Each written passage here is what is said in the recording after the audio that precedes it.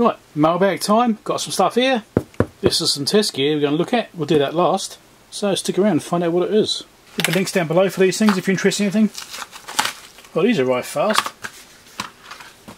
I ordered these last week. End of last week.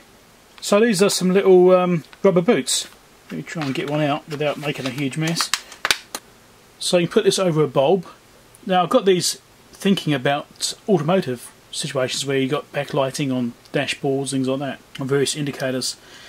I thought, oh, I'll get some of these little coloured boots, because the amount of times you get these things and they've actually failed. They're old and they've gone a bit brittle because of the heat and things like that, so they tend to fail a bit. So replacing them would be nice. And I thought, oh, let's actually have a look, see if I can find some. And I found these ones. I think there's some other ones coming as well, some different sizes. I think so anyway. I think these were 4mm. There'll be links for these things down below. I've got a bit of a spending spree recently. Spent a lot of money recently. I've just spent $200 on capacitors. Not due soon, but it's going to be weeks away. But ah, here we go. Some more, just like those ones, but these ones are smaller. So I think these are 3mm versions. These are more like the type you often see in cars. You do see sometimes these this sort of size. Not often, but usually it's this size. And I've got both sizes, so I've got plenty of coverage between the two. I had to replace them recently on something, and luckily I did actually have a spare one in my drawers, which was close enough in colour. That was the last one I had, it's spares. So now I've got a bunch of them. No more worries about that. And what else we got here? There you go, M3 nuts. I expected that's what they'd be, because stocking up. Alright, no shorts in this one. But it's sitting here for a while, so I probably knew when it arrived, but now I've forgotten. Ah, okay. Just the batteries, so I've got a couple of 9V batteries, standard alkalines, not exciting. And some Eneloop Pro AAAs. These are rechargeable nickel metal hydrides. I've only just really started getting back into rechargeables again. I sort of went away from them. I used to have them as a kid when I was, with NiCads and what have you, and things have progressed a bit since then. And I haven't really used them since then. I think I got some about a year ago. And there's lots of things which I just keep replacing batteries in. And I've decided, well, this is just ridiculous. I should just get nickel metal hydrides and do things rechargeably instead. And, better for the environment and that sort of stuff. And these pack a bit more power than a lot of batteries anyway. Like the ones I get are just like the cheap throwaway things. You get like a multi-pack of 24 or something and cost you $5. You don't get much out of that, do you? These are considerably more expensive. As long as you've got enough of them on hand, you can just swap them out, charge them up, carry on. And I think really it's like the best thing people should be doing. Rechargeable batteries, better for the environment. And these aren't really a compromise anymore. NiCads used to be a compromise. There was a bit of a difference there between NiCad performance and alkalines. These not so much. So might as well get these. Now, I do apologise if I'm out of focus, stuff like that, because my HDMI cable, which runs to my external screen normally, so I can see what I'm doing on the external screen, has failed.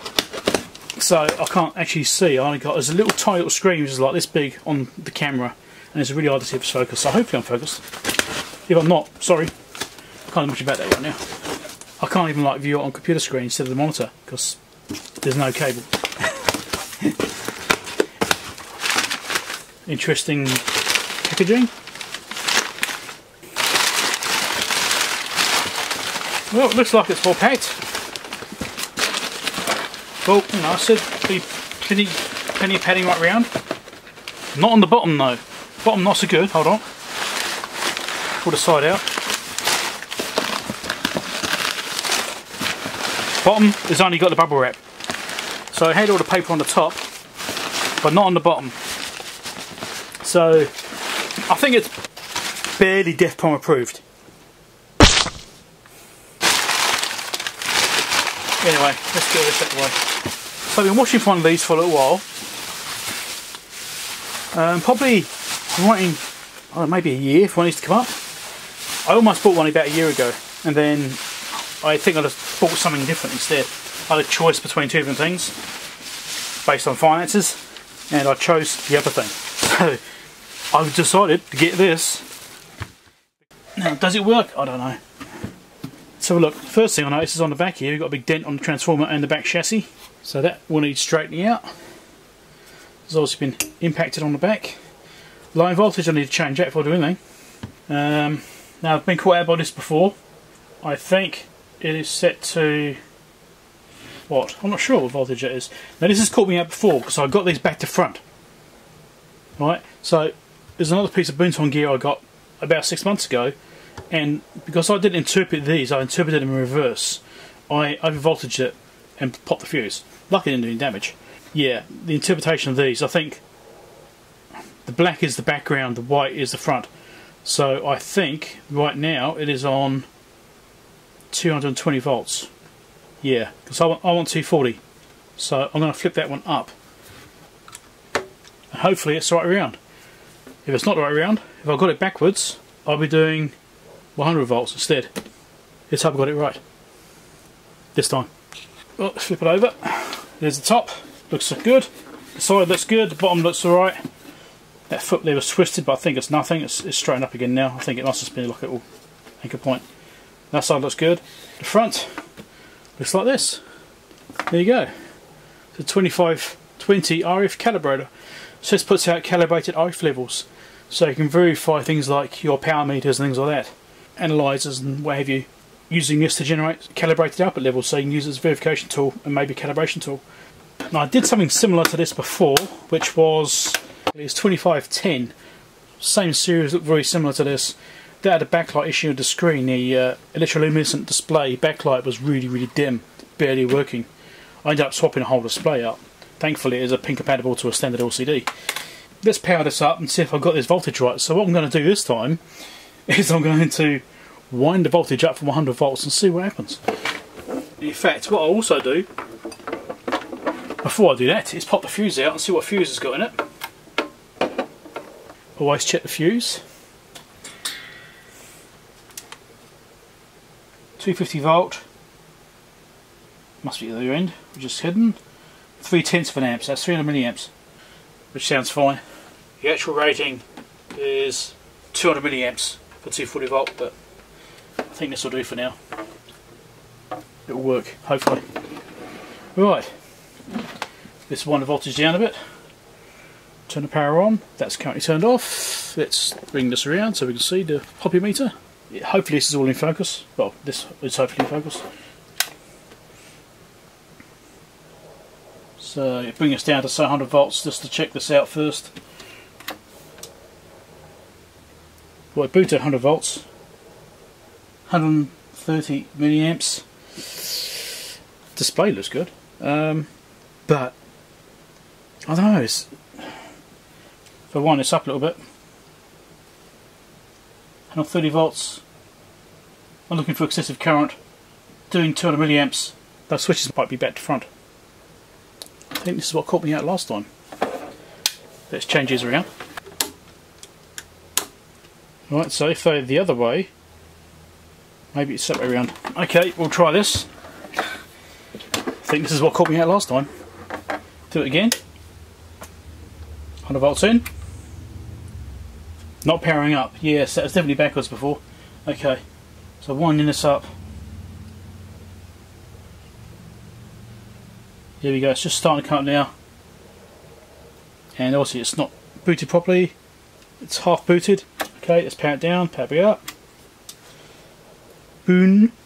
Yeah, no. Okay, power's too low still. Bring it up some more. There we go. Right, let's do a proper boot on it. So I think I've got it right now. 220 volts. That's doing 50 milliamps coming in, so that's fine, that's better. So yes, I definitely had that backwards. So that's the same thing that caught me out last time. So I'm running 230 volts. That's better. Lucky I checked that this time. Again, I interpreted the reverse. I got it backwards. This is why I wanted to be thorough this time. But the backlight looks good. You can actually see it quite well this time. Yeah, it's not so good on camera though. But I can see it here just fine. I'll put on, that works. Right, let's pluck this into something and do some testing, shall we? See what comes out of it. I don't know if you see it on camera or not. I've set the 0 dBm. Output is turned on. I've got it hooked up to my spectrum analyzer through this cable here. And let's see what we're getting. And there you go. There's the spectrum analyzer. So it's outputting 30 megahertz. And at 0 dBm output, I'm going through a 10 dB attenuator as well on the front panel, as well as a DC block.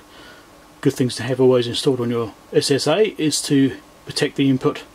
So we're currently getting basically minus 10 dB. So that's good.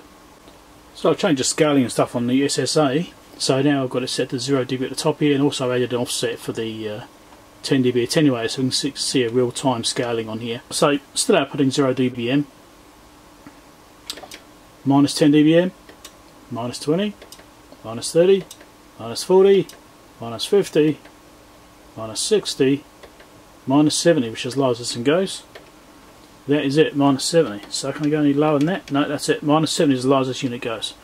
So that is actually looking bang on according to the SSA. That actually correlates. So that's good. Looks like the output's perfect. Now one thing I also want to check for is the reference going right up to 20 dBm. So let's do 20 there. So 0 right now. Let's do 10. Yep, and there's 20. Perfect. Can I come down in smaller steps? I can. There's like 15 dBm there. It works great. So that's nice. It works perfectly. No problems at all. That's good. It's actually quite nice to get a piece of test kit which is not broken for a change. But obviously you've got a bit of a dent on the back there. I might look at trying to fix that. I'll see how hard it is to get it apart and have a look. Let's open it up and have a little look inside it, eh?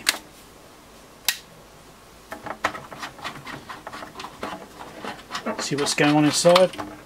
I think it's always a good idea to do it occasionally. If I can get these off there.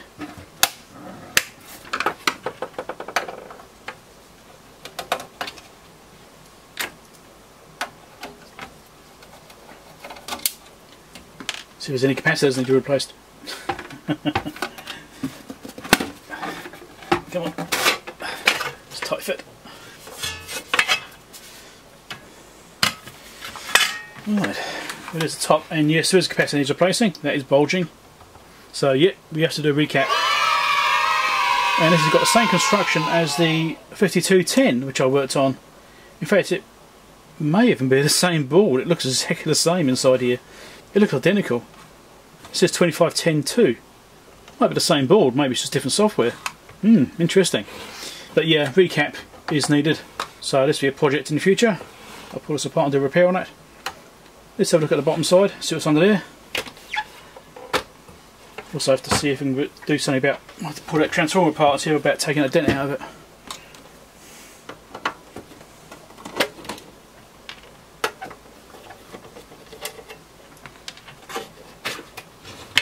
On the bottom side, nothing to see under there. Yeah. But the transformer can be taken apart, so that's something I will look at doing, I think, and see if I can get that back cover off and take the dents out. In case it's rubbing on the windings, because that could be potentially disastrous. Excellent. Future project. I thought I'd add this into this mailbag. This is just derived as well. It's from Zotek, so I think it's as a review item, actually. Right. Ah. It's an LCR tweezer. Cool. This will be very useful. Now, I already have a tweezer. Not this one, obviously I've got the Shannon tweezer, which was sent to me a while ago to review, and I use that occasionally. Probably not as much as I should do, but Zoyi's released this thing, and this could be good. Now I'm just going to give you a quick look at it now for the purpose of the video, but I'll do a review on this. Yeah, that's what it's supposed to do. It may or may not be in focus. Like I said, I've got a really tiny screen right now and I can't see what the hell's going on. So, resistance, capacitance, inductance, there's dissipation. So watch out for the review on this. This will be very soon. It looks pretty good though. USB-C charging, nice. I'm not going to turn it on. You can wait till the review. Thanks a lot, Zotek, for sending it to me for no cost. Other videos to watch down below if you're interested in other things, repairs, things like that. There will be a repair done on this, so if you're watching this video in the future, you know, in probably a few weeks' time or something like that, I'll probably have a repair done for this as well. Look out for that video. And subscribe over there if you're not already subscribed. And Patreon support link over there if you want to support me on Patreon. One thing with Patreon, there's a new thing coming out. If you're intending to use the Patreon app to support me, it's okay currently, before November 2024. After November 2024, Apple was charging an extra 30% on Patreon supported memberships. So it's not Patreon's fault, it's being enforced upon them by Apple. So if you're using the iOS app to support me on Patreon after November 2024, you're paying 30% more. Apple are taking that, not me. Apple are taking 30% of the money you're giving me. So if you want to support me after November 2024, do it through the website. Go directly to the website, use Safari, whatever. Do it through the Patreon website instead, rather than using the Patreon app to support me. That way, all the money you donate actually comes to me instead of 30% of it going to Apple, which is no good for anyone. That's just greedy. Catch you later.